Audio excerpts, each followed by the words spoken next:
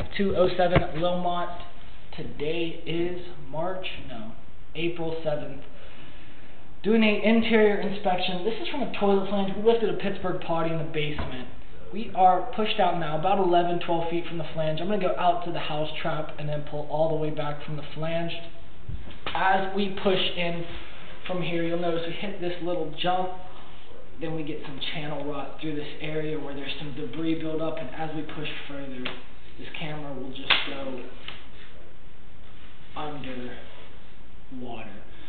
As we are moving through the garage, you can see we poke out as we continue to go in. The camera's completely submerged now. Still underwater through here with some channel rot in the flow line of this cast iron pipe. And once we get out to here, there is no more rot. Everything appears to be working. That entire section is located in the garage. Push out further.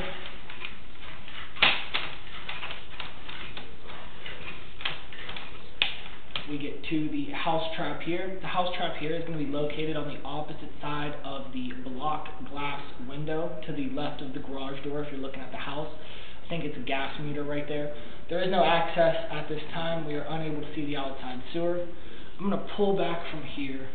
We'll come all the way back to this toilet flange. Cast iron, interior piping. Looking all right through here.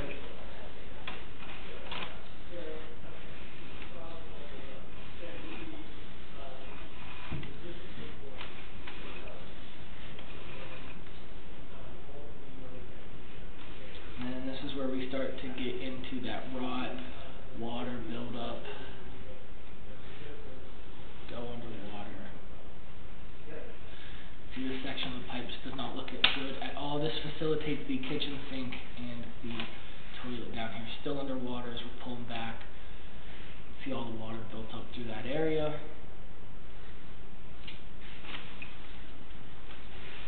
We'll get back into all right looking cast iron pipe here.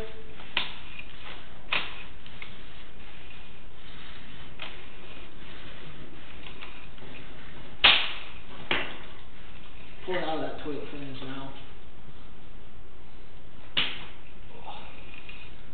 This is the toilet flange. Here's the toilet. I'm going to wipe this camera head off.